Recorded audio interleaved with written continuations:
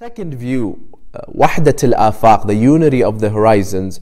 I wanted to mention today two views of current ulama who accepted this second view, Wahdat al-Afaq, unity of horizons, but they made slight modifications to it. They could not accept it in its general broad form. The first modification that I wanted to mention was the view of Sayed Al Khoie rahmatullahi alayh. One of the main proponents of this view, Wahdat al-Afaq, was Sayed Al Khoie rahmatullahi alayh.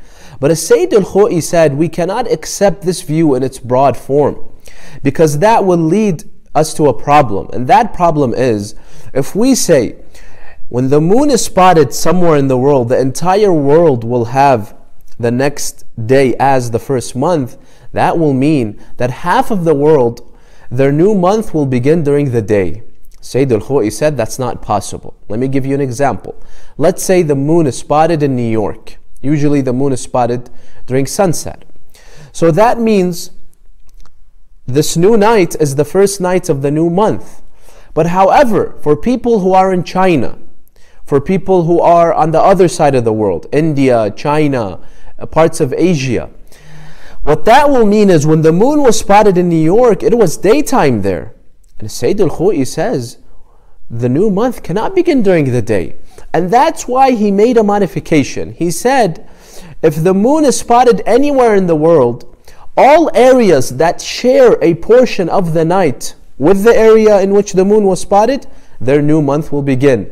If they don't share a portion of the night, then their new month will be the following day, not the next day, the day after that.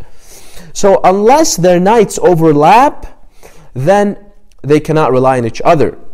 For example, Detroit, in the summertime, because the night is very young, it's very short, Detroit doesn't share any of the night, for example, with Iraq or Iran.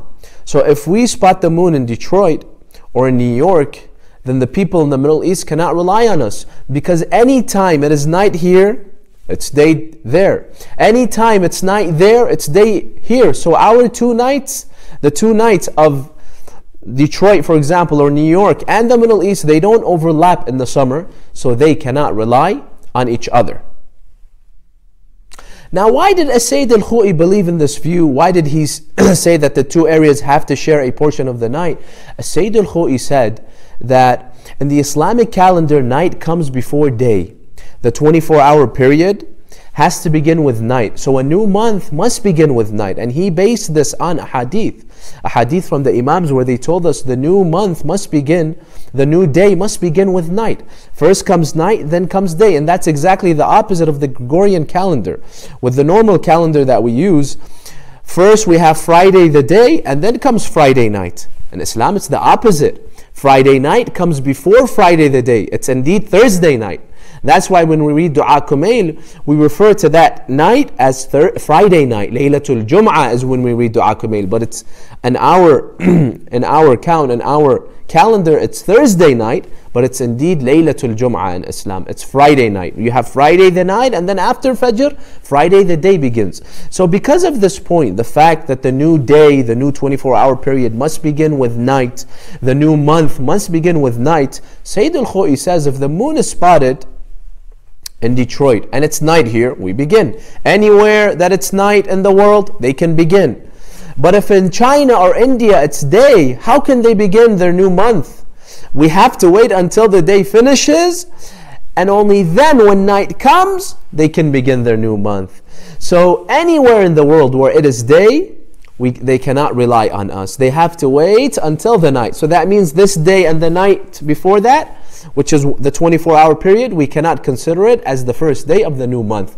Only after the night begins in that second area, they can consider it as the new month, because the new month cannot begin with day, it has to begin with night.